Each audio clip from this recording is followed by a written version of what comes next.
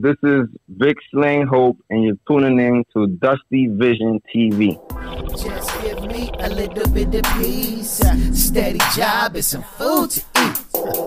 Just give me a little bit of peace, steady job and some Bronx is definitely in the building tonight. Really looking forward to chatting with this dude. I came across his channel not too long ago, and I'm gonna be the first, one of the first to call it if someone hasn't called it already. This dude's gonna be next up. Really interesting channel, and I really encourage everyone out there to subscribe to it. It's Vic Slang Hope on YouTube. Ladies and gentlemen, I have Victor. What up, man? What's good? What's good? I appreciate you having me on the show. Yeah, I appreciate the great content that you're putting out there, man. Really a different type of vibe than a lot of the other, gang related type, channels that I see out there. So I appreciate you bringing some good stuff. Yeah, definitely.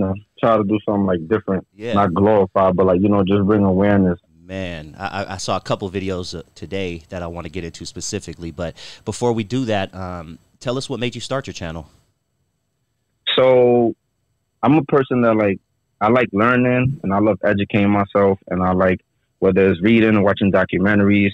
So at a point in my life, I started to watch a lot of documentaries on YouTube and stuff like that. So, and then I thought about it all the other ignorant content that existed on YouTube and other social media platforms, right? So I started looking at the views and stuff like that. I started looking at how many views some of the ignorant content gets and how many views the educational stuff get. And it doesn't it's night and day. And it doesn't even compare. So I thought, and then I just told myself I used to do public speaking engagements, and I used to serve on panels at universities and stuff like that while before the virus and stuff happened. So then I told myself I should start a YouTube channel. I could start talk about at first I wanted to talk about controversial topics that a lot of people is not really talking about, or they scared to expound on. But then I was just I could just kind of put my message out there on the platform, and millions of people could one day perhaps see it on YouTube, and it's something that will kind of last. So that's kind of where I was trying to go. I love that. So you made a positive out of a negative, and you're probably the fifth or sixth person I've talked to who has a successful, and I'm gonna say successful, YouTube channel, because it is hard to get 10,000 subscribers, and you're only growing. But for anybody out there who knows or doesn't know about YouTube, it is really hard to get 10,000 subscribers. I have 24,000 right now, and it took me forever just to get to 1,000. So the fact that you took a negative, the pandemic, the coronavirus, and turned it into a positive, which is a successful YouTube channel, I definitely got to tip my hat to you, dog. Definitely. Thank you. Well, let's take it all the way back, man, for people who don't know you. And for once again, I encourage everybody out there to YouTube Vic Slang Hope. That's VIC SLANGHOPE for my remedial people out there. Where did you grow up, man? So I grew up in the Bronx. I was born and raised here all my life. I moved around a few times. It was kind of rough growing up, in the shelter system. I had resided in Honduras, so my mother believed heavily on culture and family ties. So I always go to Honduras frequently. And the last time I went, I stayed over there for 2 years. So back over here, my mother was living her life like a single woman without her child around. So when I came back, she was staying in the room. But when I came back, it was a different situation. We couldn't stay in the room. So she was trying to figure out how to get an apartment, and that was kind of hard. And then we ended up going into a shelter. And so I grew up in the Bronx most of my life. I grew up around 174th area. I'm around 174th, Bryant, for those of y'all who know. This is before they built the mall over there. And I went to CS6, which is on Vice and Tremont. And then around 12 years old, I kind of moved uptown to the Bronx for the viewers or whoever's watching it. I moved to uptown to the Bronx, but then I was only there for maybe 4 years, and then I got incarcerated.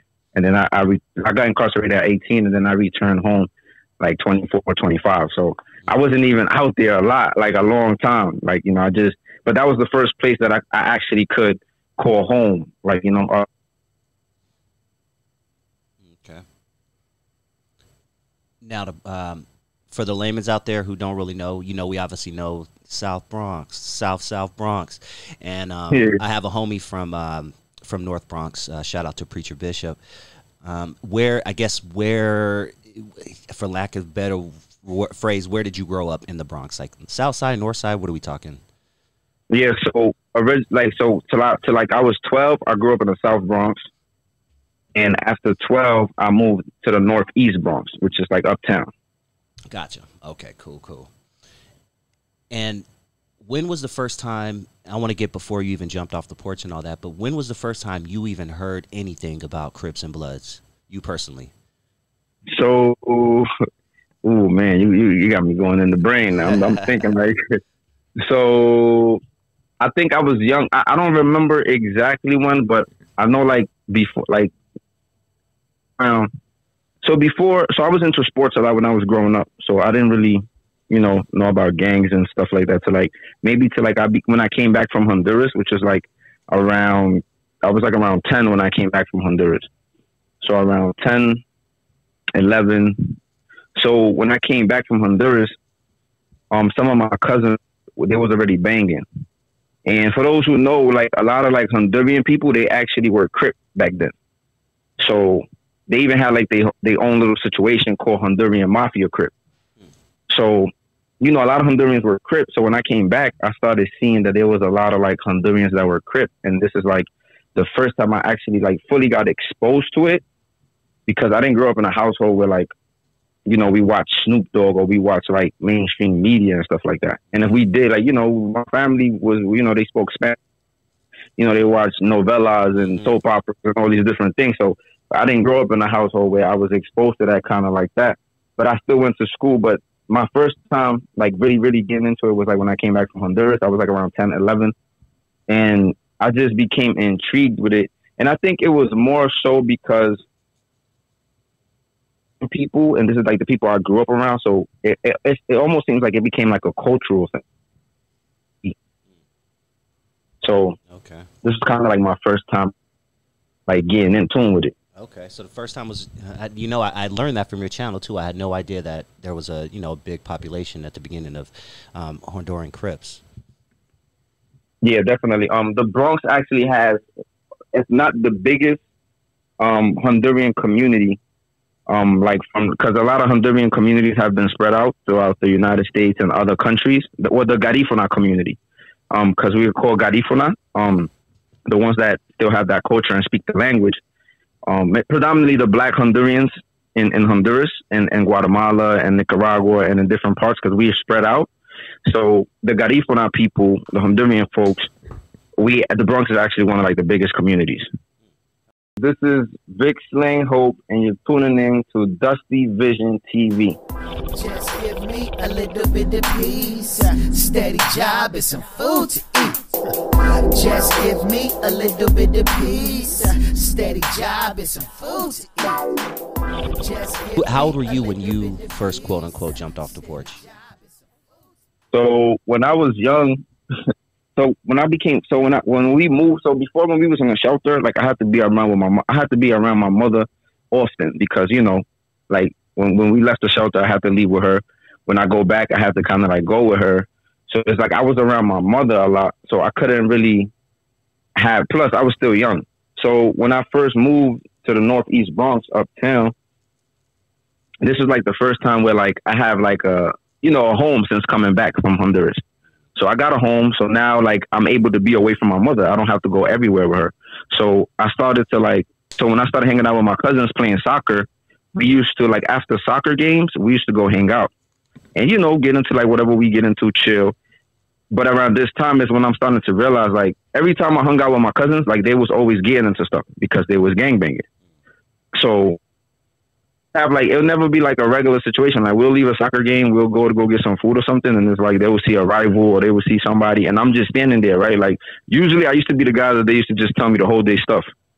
So they'll be like, yo, hold my bag, yo, hold this, hold that, and I'm just there watching, like what the hell is going on? So so around like 12, I started to like go out, and then I started to like sneak out the house, but I would go hang out with my cousins. So, and then, you know, we would go out late nights and they would like, you know, go ride out or go about their business and stuff like that. And I would just be around. But this is like the beginning of me like starting to hang out with like people that was a little older than me. And so this was like 12. And then like when I turned 16 was like the first time. And it's funny because when I went to middle school, and some of my friends will tell you, when I went to middle school, I just, you know, I was like almost like a fake Crip, you know, like, but I kind of like I said, it felt like it was a cultural thing. A lot of my family, like cousins, and by the way, a lot of this is like a side note. A lot of Hondurans, like Garifunas, usually tend to be related. So, some way, somehow, like because when we was exiled from St. Vincent or whatever, we was like a small population, and you know how it goes. So, small population becomes big, and it was just like a lot of mingling. So a lot of us tend to be family. So it was like a family tie type of thing. It wasn't really like looked at as some gangbanging stuff. It was more like a family thing. But that's just our like aspect of it. But then like, so when I was going to middle school, sometimes I would wear like a blue bandana. Like if I had a, you know, but it wasn't really nothing crazy. I was still kind of like hide it because I wasn't Crip and I didn't want to get into nothing with people, you know, but you know, it was kind of like here and there, and some of my friends would tell you, but like when I became 16, I really started hanging out more frequently with them, going out to like, you know, back then clubs used to be like, you only had to be 19 to party and 21 to drink, or 18 to party, 21 to drink. So back then they were a little more lenient with letting you into certain spots. Like you could just say, I used to say, I forgot my ID. I'm not going to drink though. And you know, the bouncers would be a little cool back then. So when I turned 16, it's when I really started to like hang out and really start things. But this is in the South Bronx. Mind you, I lived in the North Bronx, but most of the Hondurans live in the South Bronx. So, and the South Bronx is kind of totally different than the Northeast Bronx. Even though in the Northeast Bronx, it's a little more houses, more residential area. It's not a lot of housing projects, but it's just like in a little kind of like more discreet, kind of like wild way. But in the South Bronx, it's just like out in the open. It's not a lot of like cut blocks like in the Northeast Bronx. So it was a little different. Okay. Now you have a video titled "How and Why I Turned Crip," and part of that is because from what I understood from the video, the Bloods were, you know, being terrorists and kind of, you know, oppressing the people. And talk to me about, you know, that whole situation to why you turned Crip. Yeah, so I mentioned just briefly how, you know, I was hanging out with them, but even though I was hanging out with them, like it's almost like sometimes some of the people that used to hang out with us, they used to just feel like they was automatically down because, like I said, like a lot of us are cousins, a lot of us are kind of like related.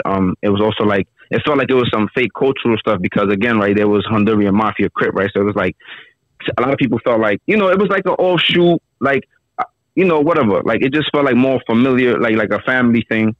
And then, so when I moved uptown, at some point I stopped hanging out.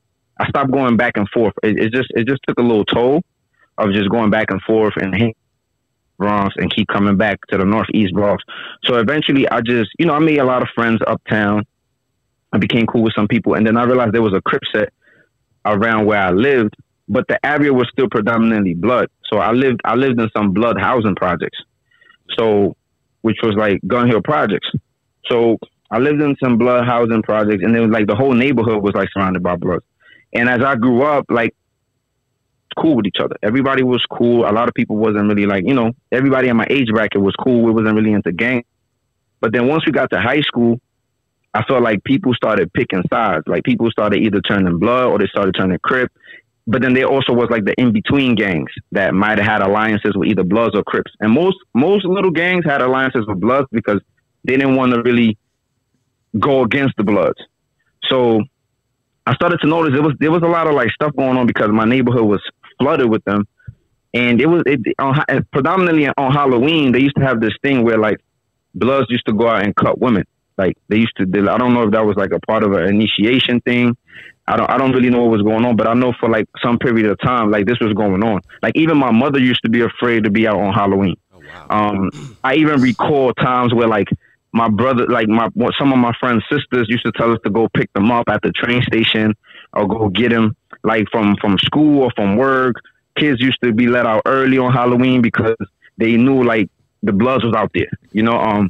And if you even look at the comments on that video, everybody's talking about that, right? Like I remember those times, like even here, people talking from different states that they remember that. So that was kind of like some of the things that were going on, like robbing neutral people. And not saying that Crips might not have been doing this. I'm just saying like because there was so many Bloods, it was like kind of like more noticeable, I guess. So that's kind of like the things that was going on, like neutral people getting beat up, like neutral people getting robbed, like, you know, a lot of like stuff that it just didn't really make sense to me. And that kind of like, at the time, it kind of like, I developed like some kind of like hatred for them. I told her I loved her. Records. I told her I loved her. The records started skipping. The records started skipping.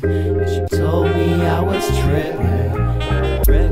She said she wanna see the city, but she don't wanna ride the city bus because she's new to the town. Naive eyes look for truth, the ears are lost in the sound. Brains are lost in the cloud, dead from all of the smoke. That's the reason why the ostrich hides his head in the ground. That's the reason why the monster even puts on a mask. And we turn the city green to blend in with the grass. This is Big Slang Hope, and you're tuning in to Dusty Vision TV.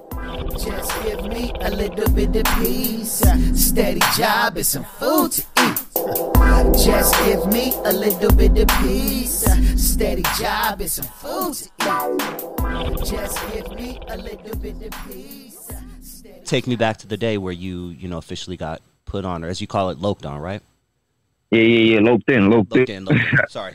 Yeah, it's good. So I remember like this was like kind of like the mindset, right? And then like, you know, I used to like come to my middle school used to be across the street from the park it should be across the street from the park where the Crips. So, you know, like playing basketball there, I started to be around them. I started to like, you know, be cool with some of them, but they was way older than me. So they wasn't really like in my age bracket of friends. So they wasn't really my friends. Like I used to just see them. And I remember one day in particular, I remember we was in the park, I was playing basketball, and I remember it was like 4 Crips in the back, maybe like 6. It was like 6 Crips in the back, the park where they used to chill at. And I remember like, so in my neighborhood, you had like 216, which was like considered like the Crip area. And then you have like 2, which was also considered like the Blood Park, right? So, and that's like a 9-block radius. So I remember one day I was playing basketball and then like a bunch of dudes came from 225th. It had to be like around 50 of them. It had to be like between 50 to like maybe 60 people. And I know it sounds crazy or exaggeration, but like it literally, and the park only has 2 entrances. So it has a ramp entrance and it has a stair entrance, and then like there's no other like exit unless you have to. I grew up in LA in East Long Beach, so that does not sound like a stretch. I believe you 100%, homie. So the park only got 2. The park only has 2 entrances, and 2 entrances are like on one side of the street, and then that's the only way you could get out unless you hop the gate in the back, right? So all of these people came in from both entrances. So it's not even like they just came in from one entrance; they came in from both the entrances. So it's a bunch of them coming in, and I'm sitting in the park like, oh snap, like it's about to get crazy, right? So I'm sitting there. Block was like a dangerous block because, you know, they had to put on because they were surrounded by the enemy, right? Mm-hmm. So you know, they had guts coming over here. They came over here like 60 deep. So I was on the park playing basketball and I'm just watching it, right? And I watch how these dudes let them get close, like they got almost close to like the part of the back where they was hanging out at. And then out of nowhere, like I just heard them just like bucking shots, right? So these dudes just started landing those shots. And I swear to God, it was like a big ass stampede in that part because all them people was trying to get out them exits that they came in. And it was crazy. And from that day on, I was just like, oh shit. Like this shit look like something, you know what I'm saying? Like I already had like that hatred I was developing. And then like seeing them like hold their ground, like them 6 Crip dudes and people, like I was just like, oh shit. Like I was just like, well, what's this about? You know, intrigued. And then like, as I started developing like my resistance, whatever. So one day I went to the park, and you know, they always used to ask me like, yo, when you going to turn Crip, like they used to say that to a lot of people that used to be in the park frequently that were neutral. Just cause you was around, they'd be like, when you going to turn Crip? And then people used to be like, nah, you know, that's not for me. I play ball or whatever. But they always used to like throw it around, like joking around, maybe half serious. And then one day I was just like, you know, I felt like I was fed up, and I was just like, you know what, like, fuck it. And they looked at me like, it's almost like they were shocked. And this how you kind of like know they was kind of like half-ass serious, half-ass not really serious. Cause I was just like, all right, what up? Let's go. And they was looking at me like, you lying. I'm like, I'm dead serious. Like, let's go. Like, come on. Like, we gonna do this. Like, you know, like they gave me like 4 guys. Actually, I think they only gave me 4 guys because there was only 4 guys in the park that day. So, they gave me like 4 guys, and you know, I went in there, and you know, I watch other situations when they lock other people in. So I already knew that, you know, sometimes they do you dirty, and you know, they catch you off guard or when you least expect it. So I was already prepared, and I was the one that set it off. And then, you know, I fought for like 60 seconds, a minute. And then after that, like, and I didn't even really fall. So that was good. And I fought back. So, and then after that, you know, it was lit, you know, they embraced me. And then you know, I went home to, you know, to treat my body aches. Damn. And that was it. All right. Shit, let's fast forward a little bit, or maybe it was right around the same time, because I know you did do some time behind bars. You did jail and prison time, correct? Yeah. You go to jail county first, and then if you get convicted, you go to state prison. And sorry, because I'm out in LA, so I'm still kind of confused on the whole situation out there. So would Rikers be considered county jail, or? Yes. Okay. So cool. Rikers Island is county jail.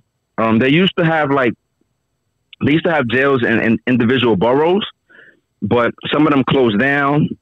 Some of them were still kind of like, a lot of them closed down, and there was maybe like a boat. There's a boat that's a jail in the Bronx. And then, that was the only one that was open at the time when I got, and then there was one in Manhattan. And then, but Rikers is like, and everybody over there. Yeah. Okay. Gotcha. Okay, cool. Yeah, this is where I want to jump into, because I got a chance to check out a couple of your videos on this particular subject as well.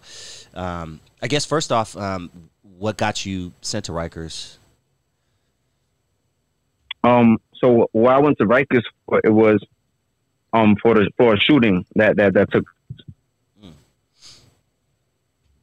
in the street life, gang life, and then there was a situation that transpired with, allegedly they said that there was an individual that I was cool with that he had told on my friend, another individual that I was cool with, and I happened to have given the firearm to the individual that ended up telling, allegedly, right? It was in there at the precinct, but this is what I gave this dude the gun one night. They walked down the block, got locked up, and the individual I gave the gun to, he tossed the gun. The story is that he tossed. But anyway, they ended up getting locked up. My other friend said that this individual had told. The stories just didn't add up. It didn't make sense to me. You know, like what the other individual was. I took it like if it was the truth, because I know I gave him the firearm, and I didn't understand how my friend that I didn't give the firearm to got hit with the gun charge. So when my friend is telling me at the precinct, he said that it was his firearm. It makes sense because he's the only one that's hit with the firearm. And from what I heard, they found the police found the gun on the floor. So you're supposed to be processed with that firearm also, if they found the gun on the floor, until the fingerprints come back. So the fact that he was never processed with the arrest of the firearm was already fishy. You know, so some people were trying to say there was no paperwork, and I was trying to say, like, what paperwork are they going to have at that moment? Like, you are in the park sitting down, and they found a gun in the trash can, and I say it's your gun. The police, they could just take that and lock you up and process the arrest. They don't care. So that's something that happens out here a lot.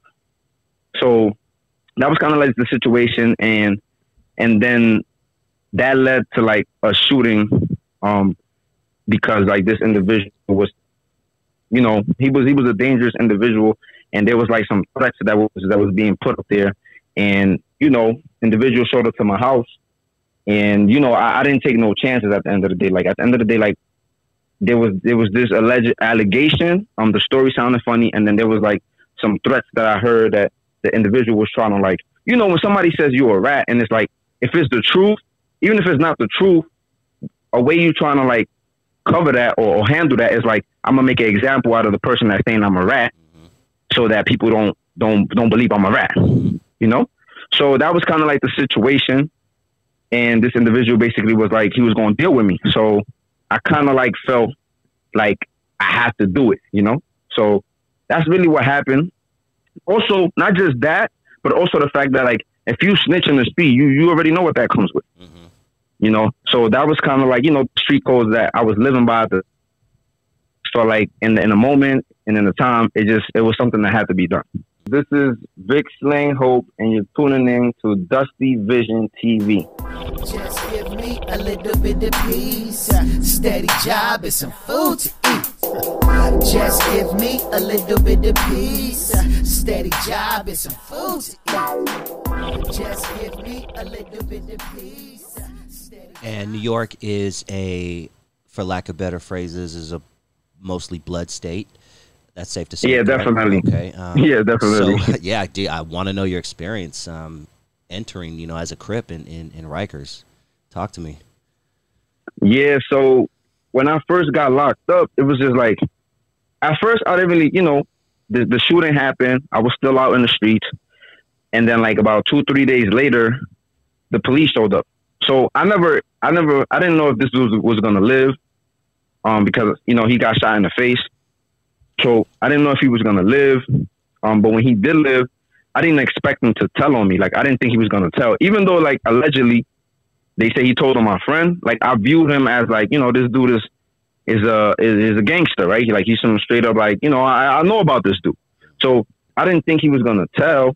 But then when he did tell, I was kind of, like, shocked. Like, the funny thing is, I knew I would do prison time, but I never knew that it would be because somebody would tell on me. Like, especially somebody that, you know, I never thought I was going to get into beef with my own gang. So anyway, when I went to Rikers, my head was up. You know, like, I was just like, damn, like. Oh, okay. Like, the person you shot, sorry to rewind, but the person or the situation was with another Crip, correct? Yes, definitely. Gotcha. Okay, cool. So you go into prison and you're beefing with your own sect at this time, right? Yes. So at this time, I'm beefing with my own sect.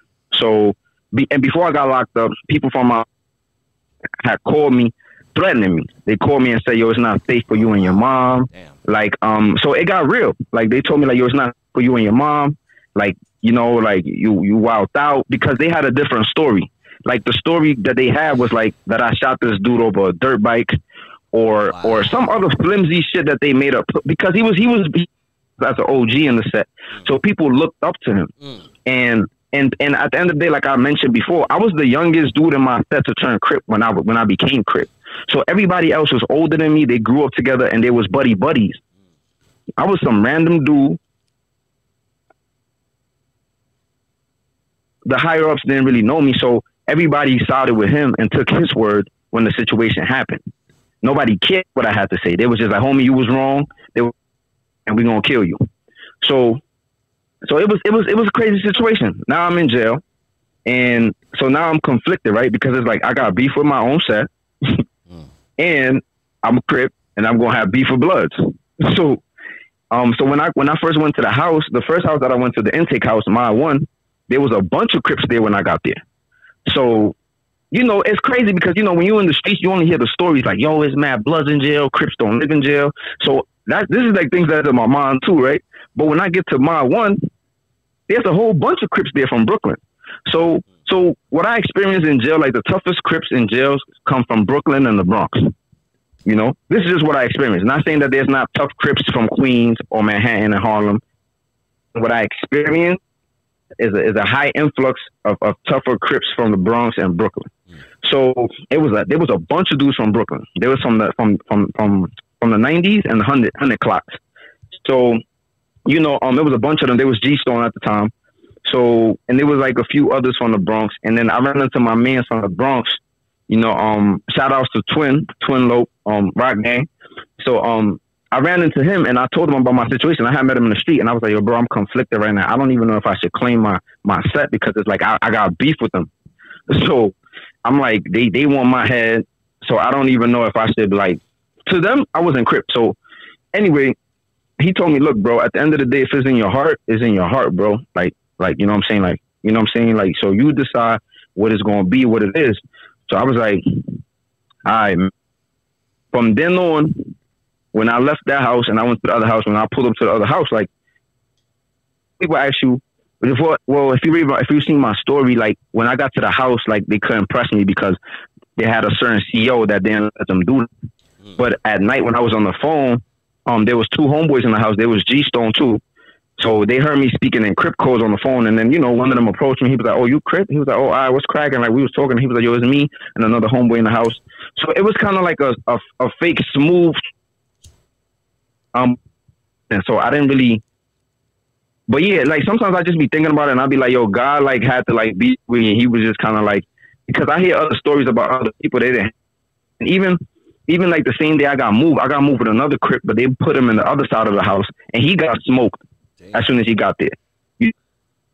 My transition was a little smooth, even to the house that I went to, because there was two other Crips there, and I'm just a dude that's gonna hold my own, you know. And I think also the way the house was run did facilitate for me to get smoked, like maybe in other houses because of higher classification and different things like that. But that was like the beginning of adolescence, and it was just like, but I didn't really get into nothing crazy. I had a few fights, and a lot of them wasn't really related to like gang stuff. It was just about like somebody trying to disrespect you and stuff like that. Okay. You have a video titled "The Difference Between Banging and Behind Bars and Banging in the Streets," or something along those. Banging in the slammer and banging in the streets. What are some of those differences? So some of those differences is like, for example, in the street, you could be cool with a blood. In the street, like one of my mans was blood, you know, he was cool. He used to be in the crib with us. We used to smoke. We used to drink. We used to chill, you know, talk to girls. Like we was cool. But then it's like, when you go to jail, it's kind of like, jail is different, right? Because it's like somebody has the jail. Sometimes, like when you pull up to a certain building, there's a person that has the building, right? Like whoever's the highest ranking blood here, or whoever's the highest ranking Crip. So what happens sometimes, if you had an alliance, or I mean, not an alliance, or a friendship with somebody that was blood, me being Crip, that's gone when you get to jail. In adolescence, it might still rock because we adolescents, and the adolescents feel like they do whatever they want. Like no old head gonna tell me nothing. And plus it's our world. Right? Like adolescent world is our world. But then when you leave adolescence and you go to adults, the adults is not going to play with you. Like they're going to get you up out of there. They're going to cut you. Either you're going to eat, you're going to be food. So, you know, like, so that's what happens. Like when you're in the street, you could be cool, buddy, and your OG might not really feel you know what you're really doing. You know, the jail is like, it's an enclosed place. Everybody know what you're doing, who you fraternizing with, who you eating with, who you cooking with, who you're associating with. And then a lot of times they make you pick us. They'll tell you like, you can't live with that dude, or you stop cooking with that dude, stop talking to that dude.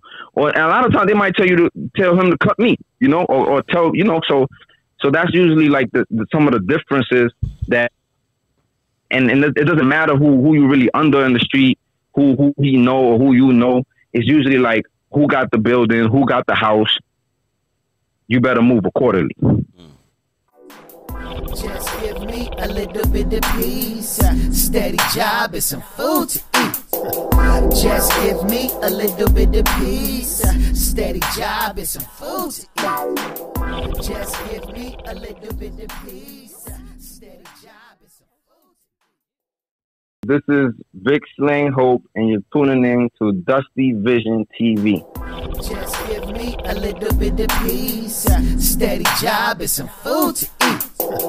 Just give me a little bit of peace, steady job and some food to eat. Just give me a little bit of peace, steady And before I ask you this question, I want to encourage you to keep doing videos like this. They're not going to get the most views because I try it on my channel also, trust me. Like we talked about earlier, the negative or the perceived negative seems to get better views than the positive. But just today, a couple hours ago, you released a video, and right now in L.A., it's a war zone, dog. I grew up in the 90s in L.A., so I remember when we had upwards of 2,500 murders in 1 year back in 1993, which led to the 94 crime bill that President Biden passed, and that's a whole other story. But I know New York is experiencing a similar uptick. Just to give you an idea, recently we had 68 shootings that have been recorded in L.A. City, along with 24 of those being homicides. We're going backwards here. And from what I watched the video that you did earlier, and it sounds like you guys are experiencing the same thing. And my question as well, and this is something that I've been pumping since day one, excuse my language, but where is the outrage? Where is the outrage that little black babies and little Latino babies are they're being killed by stray bullets, future doctors, lawyers, and it's just crazy, man. But I want everybody out there to know that his channel is not just about, you know, him talking about his life, but he's also pushing, you know, some real shit that we need to talk about in the black community. So can you just touch on that a little bit? That video, Where's the Outrage, that you did today? Yeah, so it's actually an old video that I have posted on Instagram. Oh, okay. Yeah, it's an old video on Instagram, but nevertheless, there has been shootings. The shootings is up. Me and one of the homeboys was just talking about this young brother that follows me. Shout outs to Feli Gat. Talking about this, and he was just saying like he feels like it's the music, the drill music. So New York got like this, you know, New York started making drill music, smoking right? On such and such pack, and yeah, you know, so New York started making this drill music, you know, Pop Smoke and Fabio and like, you know, all this stuff going on with the Woos and the Chos and this Brooklyn sound, right? Like it's like this Brooklyn wave to make drill music, and it's just going crazy, right? Like. This is the crazy thing, because even in London had like some little stabbing spree. Yeah. And they've been making grimes and drill music out there, right? So it's like, it's some truth in what he's saying about the music, right? Like it's like drill music. It's like, yo, it's about going to get your ops, going to do this. But I think it's also like pandemic stuff related. I think that like poverty is always like a byproduct of like violence. Yeah. I think like with all the stuff going on, like people are hungry. Yep, people are hungry. People are angry. People are upset. People are frustrated. People are scamming. Scamming is up. Oh man, so I think scams through the roof. You know, so I think with scamming, is bringing an influx of money. So people are buying guns. You know, people they strapping up like crazy. And it's also like, you know, so I think it's all of these things are catalysts. About what's going on, but I just feel like, yeah, I feel like people, like, I just think we need to be courageous. I think I want to stay out the way. I think like Huey P. Newman said this, right? He said, either you have reactionary suicide, which means like you see a condition that is going on and you just gonna like wait for it to kill you, or you either gonna be in the revolutionary source, try to change it. And if death does come and falls upon you, at least you took a shot at trying to change the conditions. Yeah. Right? I love that. And I think that that's some of the things that a lot of people are afraid to do. I think a lot of and that's why I call on the real G's and the people that are willing to take this risk, right? Because I believe a lot of people are not going to go they're not going to go away quietly, right? I think that if we have this, I'm going to change the hood and it's not going to be no bloodshed, that nobody going to like stand up to it and nobody going to be like, get up out of here. I think that we got something else coming. And it's sad that it has to be that way, but I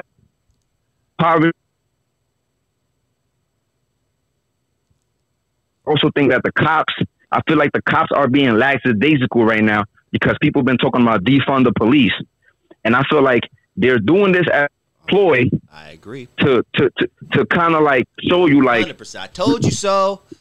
You know, so the cops is kind of like chilling right now. The detectives haven't like really been out there wilding like they usually do. So they're trying to say, you see, and y'all wanna defund the police, and y'all look at this. So I feel like they're doing that. And you know, another thing, this is what police do. Police also know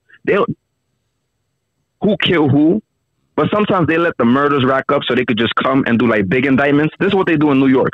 I don't know if they do this in California, but in New York, they might watch, they might know who killed such and such. They wait for you to retaliate. They'll let this go on for like 5 years, 5 to 7 years, and then they will come in. They did this in my neighborhood uptown, right? When I came home in 2016, they wrapped up 120 dudes, and they said they was watching them since 2007. So in 2016, they wrapped up 120 dudes, and you knew who was responsible for it, and they just watched shit play out. And then all them years later, they just came back and snatched up a whole generation between 18 to 25. You know, so yeah, all of those things are the byproducts of this. Yeah, yeah. And we just need to get a little more angry about that, is what I'm saying. Yes, we get angry do when the cops kill us. Yes, and we have a right to be angry. Yes, I get it. But why are we not angry when little babies are dying, dog? A little baby was killed like 2 blocks from where I'm sitting right now. Little girl just in the middle of gang violence, and it just really sucks, man. Yeah, and I think I also had a video about suggestions. I had a live video that I made about suggestions, and I'm like, we need a new code of conduct. Like, this is not like, and I'm saying like, yes, I did live by the no snitching code, and you know what I'm saying, if you playing the game, I do not endorse in no type of way that when you get caught up playing the game, that you give somebody else up because you want to go free. But I also have a video the difference between a snitch and a good Samaritan. Civilian. So, you know, I'm also saying like we need a new code of conduct in the hood, because all of this like no accountability, like somebody could just kill a little girl and kill a little boy and kill the old lady in her house and do all these crazy things, and there's no accountability, but then we still want to say free him. Like, that shit is some bullshit. Like, that shit is like the dumbest shit that I ever heard. And if you're a dude that, or a woman or anybody that is endorsing that and for that, then you's a fool too. Like, you part of the problem too. You know, so I think we just need some revolutionary action, and we need to value ourselves. Like, the same way we get upset when the cops do it, like, we need to be upset like, yo, bro, like, you did some stupid shit, bro. Like, that shit is like, motherfuckers shouldn't even be like, gangbangers should be like, yo, you're not even Crip no more after that. You're not even Blood no more after that. You're not like this needs to be something that's implemented. We need a new code of conduct, and this is the kind of things and conversation that I be trying to push. One of the best things I've ever heard on my program. I appreciate that, dog. That's so true. This is Vic Slang Hope, and you're tuning in to Dusty Vision TV. Just give me a little bit of peace, steady job and some food to eat. Just give me a little bit of peace, steady job and some food to eat. Just give me a little bit of peace. I always try to leave my show with a positive message. You know, my show's not about glorifying gangs, but it's about, you know, that 13-year-old right now who may be listening, and he has his tiptoe in the street, and he's like, yes, those Crips across the street look cool. Let me go do, you know, I want them to listen to cats like you and other people I have on my show, and I want them to think, is this something that I really, really want?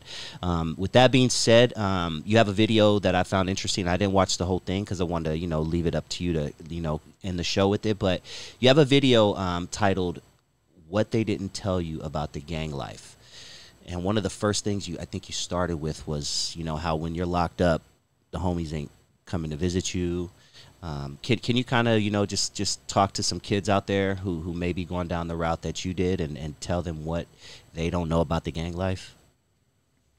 Yeah, that was like one of, like, I feel like that was one of the deepest videos that I made, and yeah, like, I think I just want to let them know that I know sometimes we be looking at, because I was right there, and I know you hear it all the time from older people, but like, the fact is that, like, you know, they paint this beautiful picture, and I know, like, in the moment you feeling like I'm invincible, I'm on top of the world, I'm young, you mad, you old, you know, I'm smarter, you know, we're different, you know, I'm you know, like you know, people be thinking like they slick, right? Like, I thought I was slick when I was younger, and older people try to tell me things, and I didn't listen, and I feel like it's a cycle. Like, the next generation does the same, right? You're old head, you washed up, like, get out of here.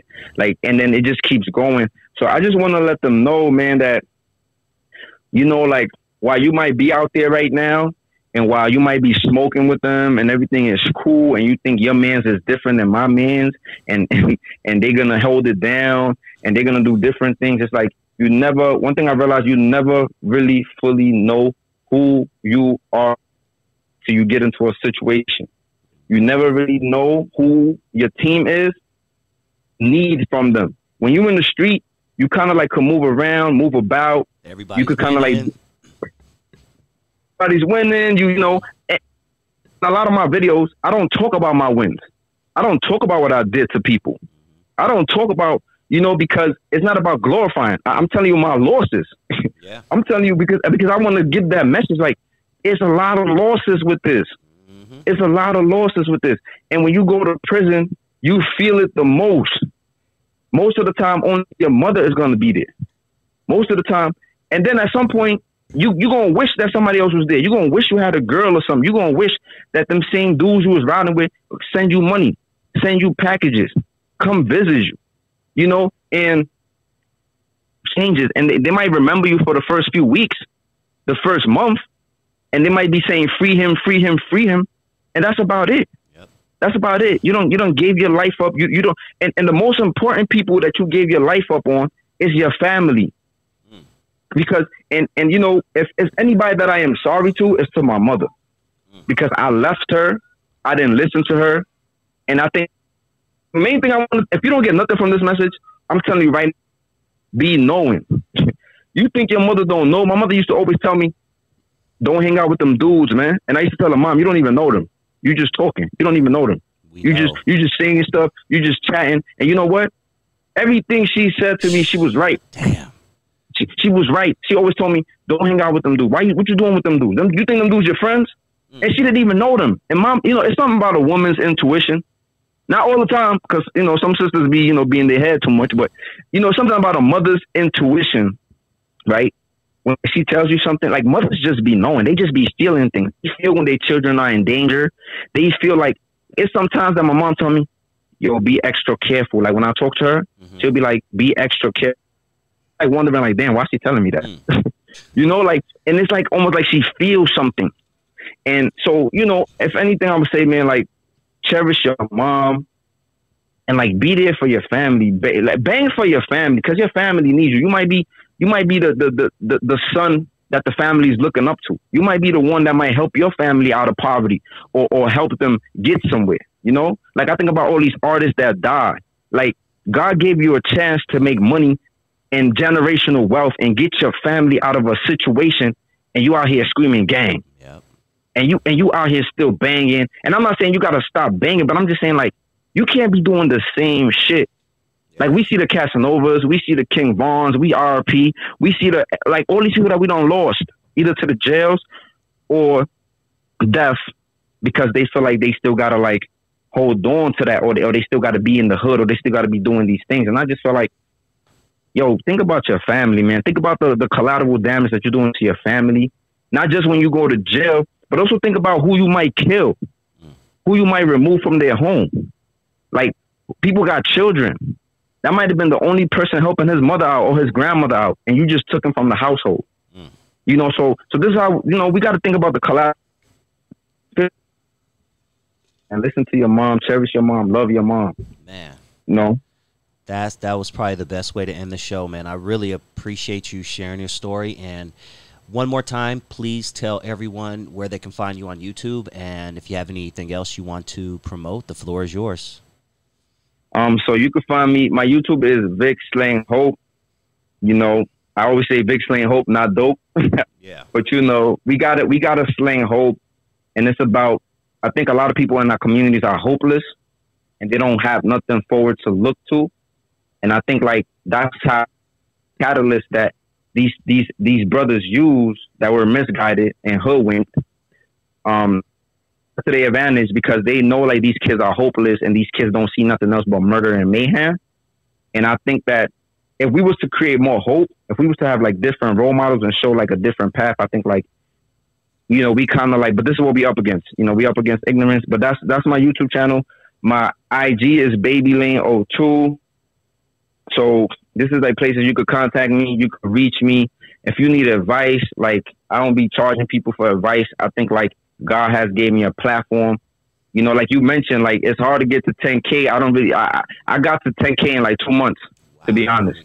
You know, at the beginning of November, I had 163 subscribers. That's dope. In November alone, I got 5,300 subscribers. That tells you something, dog.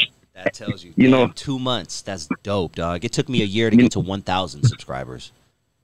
Yeah. So, and the sad thing is that I mainly got to those subscribers by talking about jail, and that's sad. It just shows you the state of what we're going through and where we at. Like, it's sad that I had to make content about jail. I know it's intriguing, but I'm like, damn. Like, if I never made jail content or these story times, like, I would still be back there. I'd probably be at 200 right now. Yeah. You know, but you know, it's a method to my madness and how I get my message across.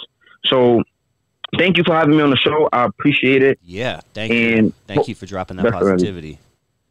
Word. Because I see that's what you're doing. You're you know, like I said, you're disguising, you know, the jail stuff, but you're dropping some gems in there, dog. I see what you're up to, homie. I see what you're up to, and that's dope as hell. That's dope as hell, man.